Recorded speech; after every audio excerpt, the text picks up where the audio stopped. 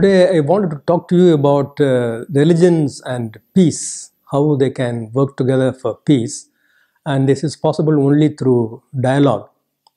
As a matter of fact, in the year 1993, there was at Chicago the Second World Parliament of Religions, and they published a declaration on global ethic.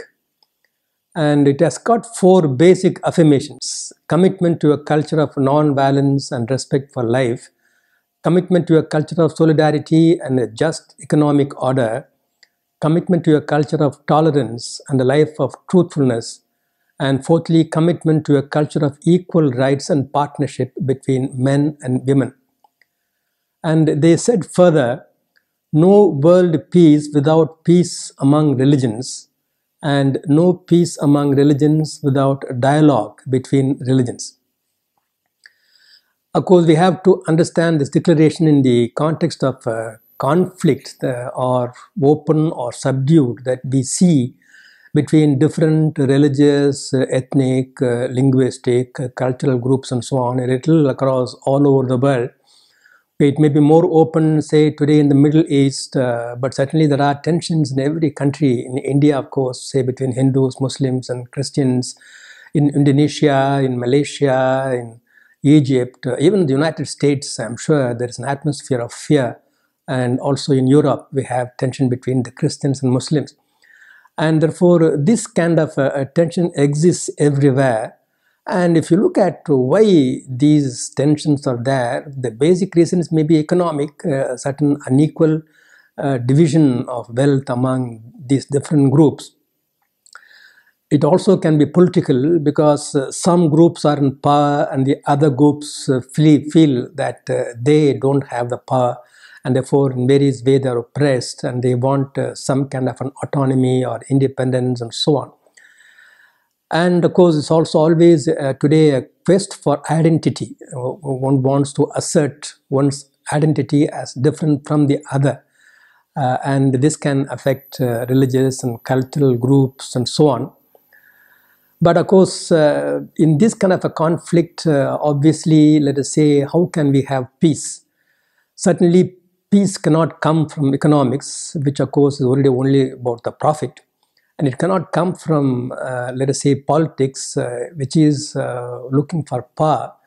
And only religions and religion-like ideologies can eventually give us a sense of values, like justice, freedom, equality, brotherhood, and so on. And from that, let us say, there is a desire for peace, etc.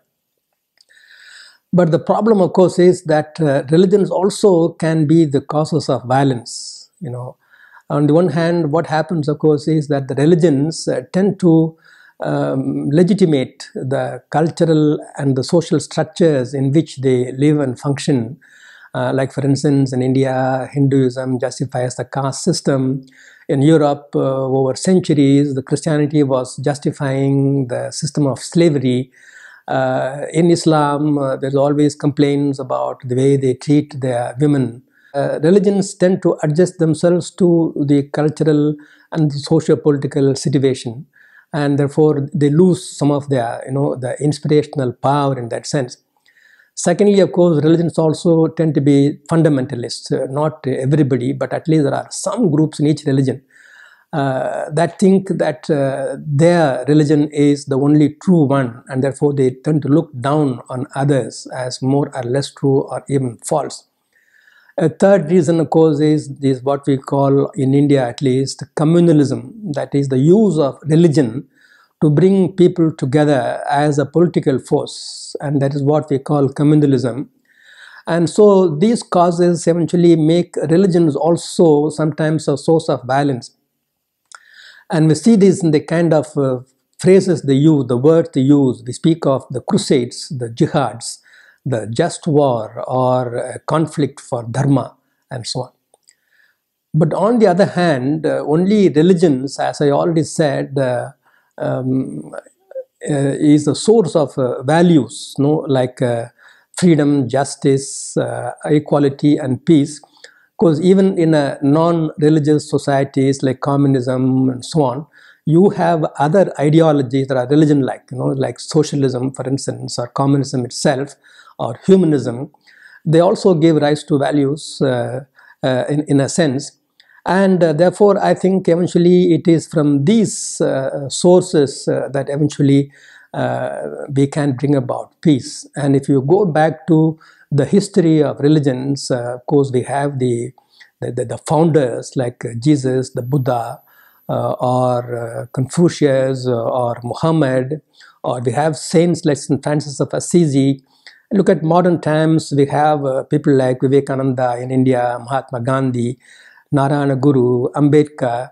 All these people have challenged precisely unjust systems, political, religious, economic, from the point of view of their basic religious beliefs and convictions. Ambedkar even chose to change his religion from being a Hindu, he became a Buddhist. Another important source of peace where religions are concerned is precisely conflict resolution. And this conflict resolution, of course, should be based on values like truth, of knowing what exactly happened. Then, of course, it focus on justice so that the people who are affected, eventually justice is done to them. Let us say what they have lost, for instance, is replaced, whatever. In that way, they are helped and so on. But basically, I think the one value necessary, of course, is forgiveness. Because normally what happens is that in a situation of violence, it is we always speak in the say in a phrase like an eye for an eye, a tooth for a tooth, a life for life, etc. Kind of a tit for tat. And of course, if eventually you repay violence with violence, or what you have, of course, is simply a spiral of violence.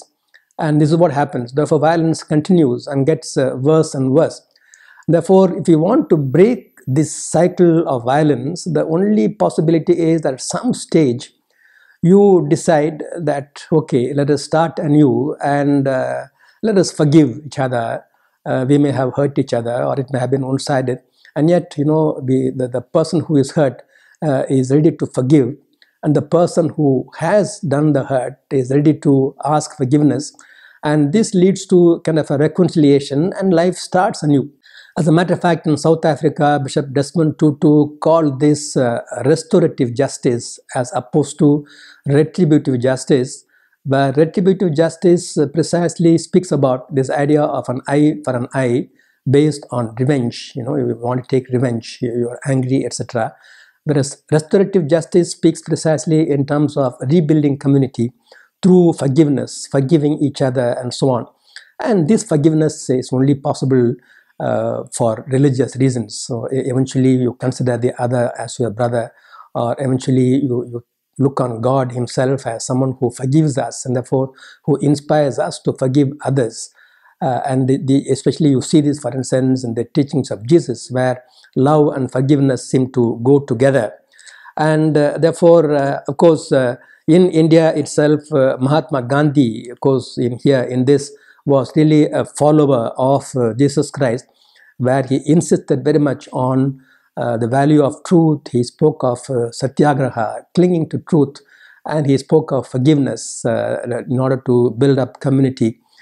Even when you are fighting for your rights, for your freedom, and so on and so forth, you don't look on the other as your enemy, but eventually as a friend who will perhaps, who is misled now, but in the context of your struggle will come to look on the truth. Of course, if you look around the world, some countries like Pakistan, for instance, seek to build a unity around, say, one religion, the religion of the majority, say Islam. So Pakistan is an Islamic society. And think of China, who think that one good solution is to kind of, if not abolish all religion, at least to privatize it, so that religion has no place in public life at all, and public life remains what they call secular, or without any religious affiliation. A third possible solution which many countries take, which of course India also has taken, the other examples would be like the United States of America or Indonesia, for instance, where religions are acknowledged as positive forces in society, and yet they are all treated equally. Therefore, no one religion is preferred over the other, and therefore there is a possibility precisely of religions coming together and collaborating for the good of all.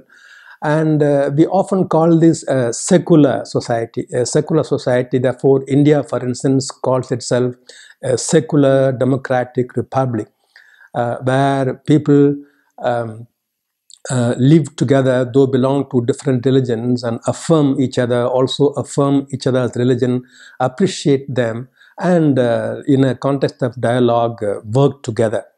I think this obviously should be the context of living in a multi-religious society. In this kind of a context, what can we actually do to promote fellowship and community? I think there are two basic things. You can say how to live in a multi-religious society and how to act in a multi-religious society.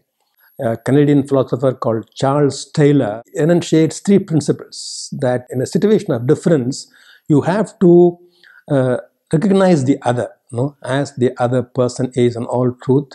Then you have to, secondly, respect the other. And thirdly, you have to accept the other. Then another way in trying to promote this kind of fellowship is to say to visit each other's sacred places, or to celebrate together at a social level, some important festivals like Diwali, Ramzan, Christmas. For instance, for a Christmas, I have seen mothers make cakes and distribute to all their neighbors, also of other religions. Around Ramzan, for instance, we have these iftar parties in which even politicians take place, irrespective of their religious affiliation and so on. The same way Diwali becomes, all children of whatever religion, they all like to fire their crackers and so on. So in that sense, I think we have to learn to live together and recognizing each other, appreciating each other. That is what I call living together in a multi-religious way.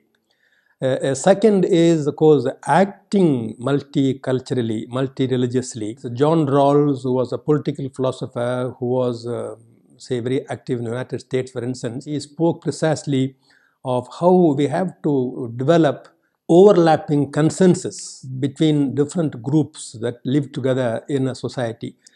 And this overlapping consensus can be developed only through dialogue, to talking to each other, sharing each other's perspectives, sharing each other's goals, values, and so on. Now, the Indian Constitution, for instance, which lays out, for instance, the preamble, the basic goals like freedom, justice, fellowship, and secularism, and also the directive principles like how we have to reach out to the poor and look at religious pluralism and so on.